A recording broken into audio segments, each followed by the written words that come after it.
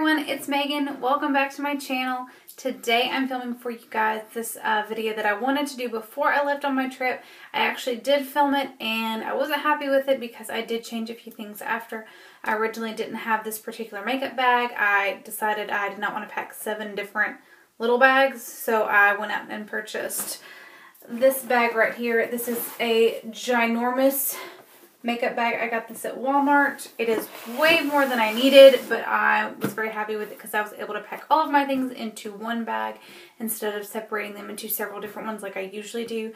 And I really like it. It's huge, obviously, and it has a lot of compartment spaces and places for brushes and everything. So I just wanted to share with you guys the things that I took with me on my week-long cruise with my husband for our anniversary. So I showed you the bag. It has a hook here. A clasp you could hook. There's like a shoulder strap that came with it. I wouldn't use it like that, so I didn't attach it, but it does have those little things on the back. This was like $20, I think, from Walmart. It's not bad. Way cheaper than anything else I could find online, and it was nice because it was in stock. So basically it just has this big zipper here, and so when you open it up, it's got this cute print on the inside. It has the space right here where I packed my brushes, and then inside it has these 3 large compartments, and there's several little pockets that you can see on the sides there. So this actually stores a lot of makeup and tools. If you're someone like me who has a lot and doesn't want to, wants to be able to pack everything that you want to be able to pack, I think this is a really awesome bag. It's by the brand Modella, M-O-D-E-L-L-A. I've never heard of it before, but it was at Walmart, so it was pretty inexpensive for the size of a bag and the amount of compartments. And this first pocket, I mostly have like foundation type stuff, concealers, powders. And here I have like the extra stuff like my eyeshadow palettes, face palettes, eyelash curler. And then this is mostly like tools, sprays. There's a little bit of skincare, which I'm going to show you in another video. And so that's it. So I'm just not going to pull this bag out every time to show you something just because it's a very large bag. So the first thing I want to show you guys is this Garnier BB Cream. I have used this before. It's been several years actually since I have used this, and I decided I wanted to repurchase it because I couldn't remember why I stopped using it. I don't know if I just didn't want to pay the $10 or $15 it was anymore for it. It's really nice. It's got SPF of 15 in it. It's got a nice tone. This is the medium deep. I know I just got back from vacation. I don't have any tan. I had the fake tanner on, and spending time in the pool and the hot tub, it just like washed all off, and I just kind of gave up trying to reapply. Anyway, so I got this in the shade medium deep because with the tan it's a pretty good match. To show you guys. And I don't remember if I showed this to you before or not, but anyway, it's pretty sheer coverage. It's a nice color. It's definitely not a matte finish. It is definitely a very dewy finish, which probably won't pick up here. I never have oily skin. I never have oil on my face, but whenever I use this, I do notice that my face is very shiny, which I don't love. So this is really good paired with a powder of some sort. But I wore this most days on the ship, just going out and about. Just figured it was nice to have something on my face as opposed to nothing. I didn't really wear a lot of makeup on the trip, which for some people it probably was still a lot of makeup because I always fill in my brows. I always wear mascara. I always have some kind of color on my face.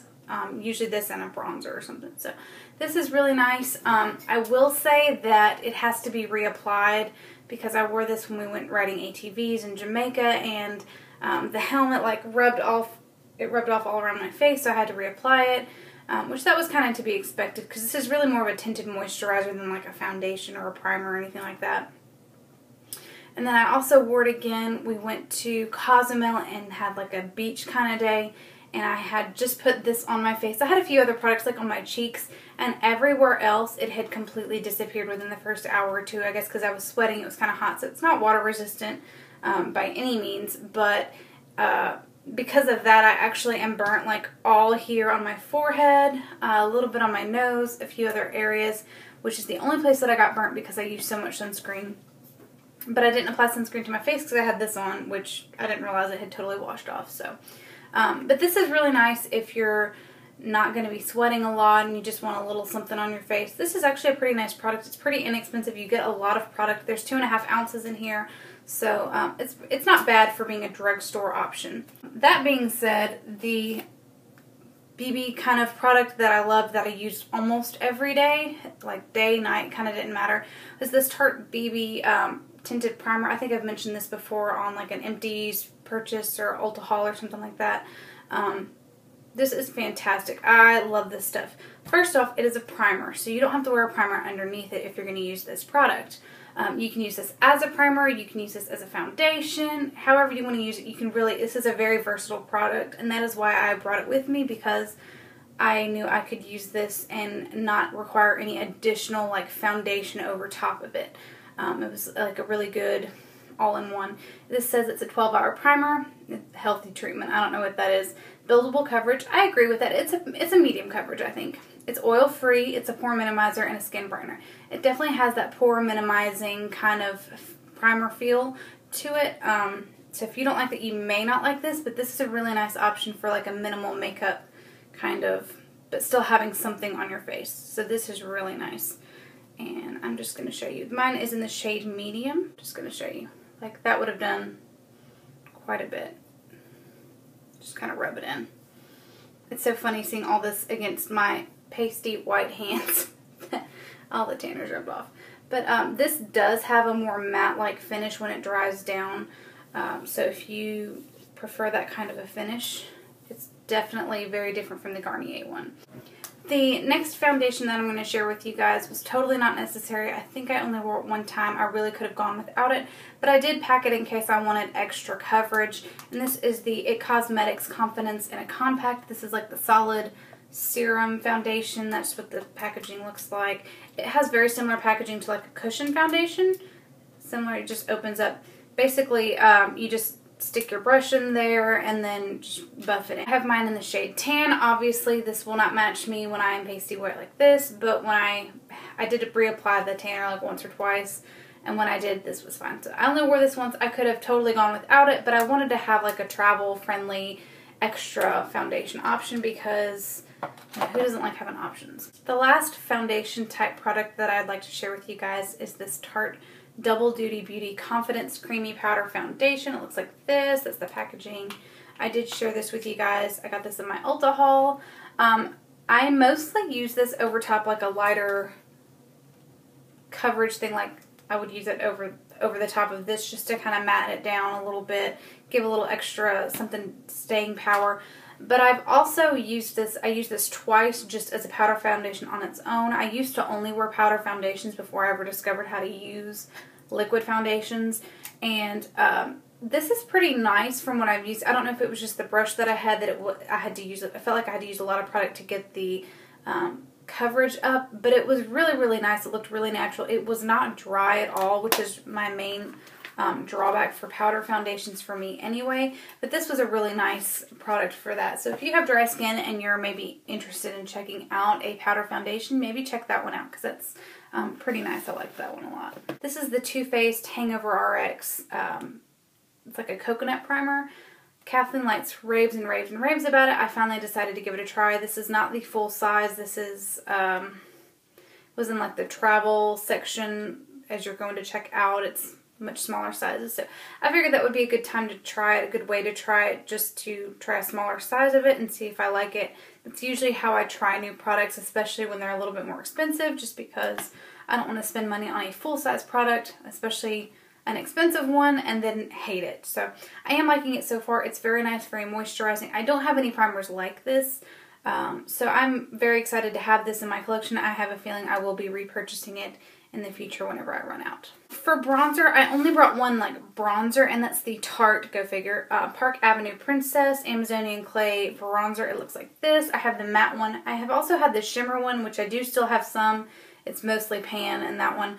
Both of these are waterproof bronzers. They're really nice. I haven't actually tested that, but they claim to be waterproof. They just stay all day. It's a really nice bronze. It's just a good bronzer to have as a staple, especially if you are not sure where to start looking for, you know, bronzers. It's a very smooth one. I like it a lot. I've actually had the Tarte bronzers for a while now. That's not any kind of new purchase for me. That is a tried and true product for me. Keeping in with face products, I did mention these two products in my Ulta haul. I actually purchased these with the intentions of bringing them on the trip, so of course I had to. These are the Laura Gellar Baked Blush and Brighten blushes in the shades Tropic Hues and Sunswept. So this Tropic Hues one looks like this. I love the marbled look in the packaging. That's really pretty. That's not why I bought it. I bought it because I actually like the shade of it. It's this beautiful, see if it can catch the light. It's like a gold shimmer with a coral color there. It's really pretty. And then the other one, Sunswept, is more of a bronzy toned. So this actually could be like bronzer, blush, and highlight all in one if you just wanted a one-step kind of thing, which a lot of days, that's all I wore on my cheeks was Sunswept right there. And you can see that is Tropic Hues and that is Sunswept. I think these are gorgeous. They're so pigmented. A little goes a really long way. Fantastic purchases. Love them. In the first bin that I showed you guys with all the face products, there's also little pockets on the side, and that's where I kept my concealers. And I brought 3, which still may be a little bit excessive, but I brought this Urban Decay Naked Skin. This is the color correcting in the shade Peach, and I use this when my eyes are really dark, have really dark circles. It's just a peachy tone concealer. Basically what I do with this is I dot it under my eyes, I rub it in, and it masks that darkness, and then to cover up the peachy color I go in with a regular concealer. So I of course brought my Maybelline Fit Me Concealer in the shade 25 Medium. I figured this would be the one I would use the most out of that one or Deep, just because it kind of matches whether I'm slightly tanned or not. I can work with it both ways. And then just because I need to get more use out of this Makeup Forever Ultra HD concealer, I brought this as well. I use both of these kind of interchangeably. I'm not somebody who wears concealer every day. In fact, I skip it a lot of days.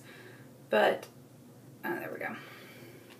This is in the shade Y33. So, concealer for me, it probably should be a bigger step, but I skip it a lot of times. A lot of times I forget it. So I try to make myself remember to use it, because when I do, like, my makeup of course looks better, but a lot of times I just don't use it. I never think to. This is my RCMA translucent setting powder, no color or something or other. I have it in this old Laura Mercier tin from the smaller one when I tried. I don't really like this powder. It was very inexpensive compared to the Laura Mercier powder. The whole thing, which I got, is this huge bottle, and it was like $12, which was really, really inexpensive for a setting powder, but the packaging absolutely sucks, and I don't like this powder as much as I like my Laura Mercier powder. So just for ease of use, I poured some of that powder into this tin after this one was emptied, and that's how I use it when I use it. I usually don't grab this on a day-to-day basis. It's easier to travel with just because it's in a smaller thing, but I do not like this one as much as I like my Laura Mercier. So I will probably never repurchase that powder. This next product is another product that I mentioned in my Ulta haul from the 21 Days of Beauty sale. It's this Fiona Stiles contour kit. Mine's in the shade Light Medium right there. And I mostly use this middle shade to contour, but I have used all 3 shades as like eyeshadow crease colors too. So it's actually pretty versatile. I do like it. I'm still learning how I feel about it. I haven't used it enough to know, yes, this is totally worth it. You should go get it. It's good. I do like it. I just don't know if it's something you should run out and get. In the middle pocket that I showed you guys, I have mostly eye products, and some of them were face products. So I'm going to start with the other face product just because we already went through everything else. This is the only other face product that I brought as far as like makeup goes, just because it is so versatile. And this is the Becca and Jaclyn Hill Champagne Collection Face Palette, and it comes with the Champagne Pop and Prosecco Pop highlighters here and here, and then 3 blushes. And so I find that this was really travel friendly. I of course love Champagne Pop. Champagne Pop was my very first highlighter I ever owned, and since then I have been absolutely addicted to highlighters. And then she came out with Prosecco Pop, and that's just as beautiful. So this palette really has it all. It was limited edition. They don't sell it anymore, I don't think. But I was able to get my hands on it. I was so excited, and I'm glad I did. I will continue to be using that. For eyes, I did bring 2 palettes. Actually, I brought 3, but I've put one of them up already. This is my Naked 2 Basics palette. This is all matte shades. They're just really good transition shades. I use this almost every day. This was perfect for travel. I already had it in my collection. I didn't go out and get this just for the trip. It is such good quality shadows, especially if you're looking for some transition shades. Maybe you don't know where to start. Maybe look at one of these Basics palettes. They have the original one that goes with the original Naked palette, and then this one that's a more cool tone. So I got this one because I have the Naked 2 palette. It's supposed to be coordinating shades there. And then of course I could not leave home without my Lorac Unzipped palette that I was so excited to get during that Ulta sale. Let's just take a moment to enjoy it again. This is obviously my favorite shade. It's the one I have dug in the absolute most, but I do use this shade right up here and these two all the time in my crease. I have been playing with some of the other shimmery shadows, but definitely, without a doubt, this Undiscovered shade is my absolute favorite. I brought 2 mascaras because I knew I needed to try one that I got as a free sample. It's the Tarte Maneater mascara, and I wore this almost every day. There was only like 1 or 2 days that I didn't wear it, and when I wasn't wearing this mascara, I was wearing my Maybelline Big Shot Colossal, which is also really good mascara too. So I did not know how I was going to feel about this because I did not try it at all before the trip. I just threw it in the bag. I opened it up while we were gone. I'm actually wearing it today, if you can see. It does, it's a very good mascara. I do like it a lot.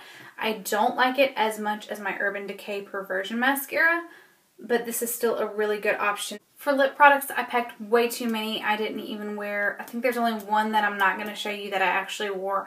The rest of the products that I'm going to show you are pretty much the only ones I wore the entire trip. And it was the Sun Bum lip balms in the scents Coconut and Banana right here. These have SPF of 30. They're great. They're really comfortable to wear. They're moisturizing. There's no tint to them. It's just a sun protecting lip balm. So I kept those in my bag. And then the 2 shades that I have, and I'm actually wearing both of them right now. I layered today this Tarte Lippy Lingerie, which also came with the Maneater mascara and that sale. So I wear this and my ColourPop Ultra Glossy Lip in the shade Aquarius. So today I have on this Lippy Lingerie on my lips, and then I topped it with the gloss. For my eyebrows, I packed my trusty Anastasia Brow Definer in the shade Soft Brown. I pretty much cannot live without this pencil. There's only one other pencil that I can use, and it's not that it's a bad pencil, I just prefer my brow definer, and it's the e.l.f. one. It's got the thicker spoolie. That's fantastic if you're looking for like a drugstore option, but I am a sucker for this one. This is absolutely amazing. And then for a brow gel, I brought my NYX, and it's like a brow mascara. It just says mascara. This is not for your eyes. It's got such a small wand. This is clearly for brows. Oh, it does say tinted brow mascara. It just has this nice little spoolie. I do love my clear brow gel a little bit better as far as a gel goes, but this is such a fantastic little spoolie. It's just so precise. The clear brow gel from Anastasia has a huge spoolie. I don't like the spoolie as much as I do this one, so I think these pair very nicely together.